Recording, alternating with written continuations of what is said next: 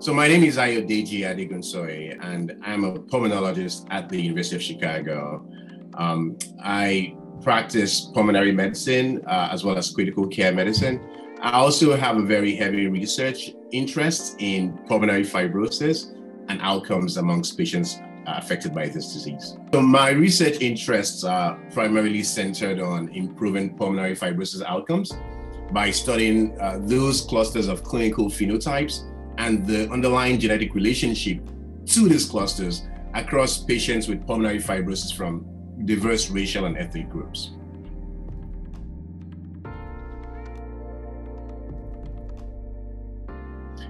I do think the PFF Registry is valuable, not just to me, but to researchers potentially around the world, because it's a very robust US-based cohort of patients with pulmonary fibrosis. And this data set contains carefully logged data that's been obtained from patients with pulmonary fibrosis who generously donated their data from dozens of centers all over the US where they've been treated for the disease. I think it's particularly valuable because it's collected in a longitudinal way, meaning data is accrued and stored in it over time.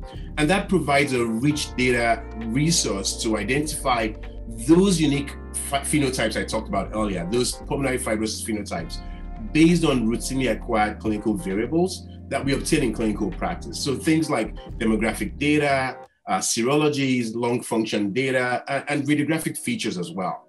Now, it also contains many different forms of pulmonary fibrosis within the registry. And these forms are present in patients who have been enrolled from diverse geographical locations around the country.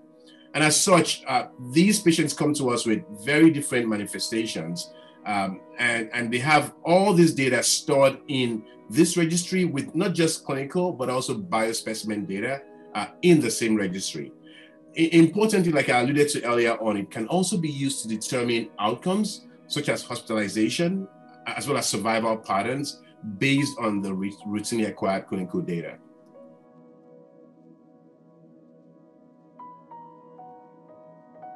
Yeah, so I do think that having concurrent clinical and biorepository data contained in the same registry from the same patient is incredibly important because it does help us to better understand the biological underpinnings that lead to those clinical manifestations we see in clinic, in routine practice for this, as care providers for these patients.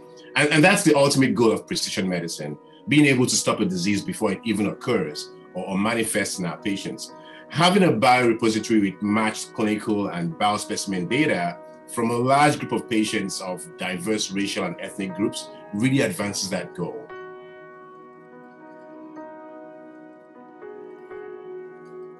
So I believe that this would provide an uncommon but incredibly important opportunity to obtain insight into the disease from not just the patient's perspective, but from the viewpoint of caregivers who live with these patients, who are affected by the disease as well.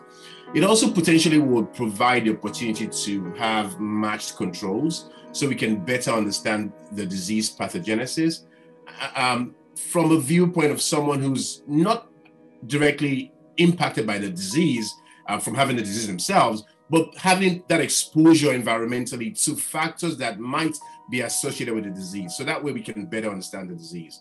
It also, I think, provides us with a unique opportunity for those who have obtained lung transplantation to study the time course of pulmonary fibrosis after new lungs have been given to the patient. So I do think that these are all valuable in our quest to improve outcomes for patients who have been affected by the disease.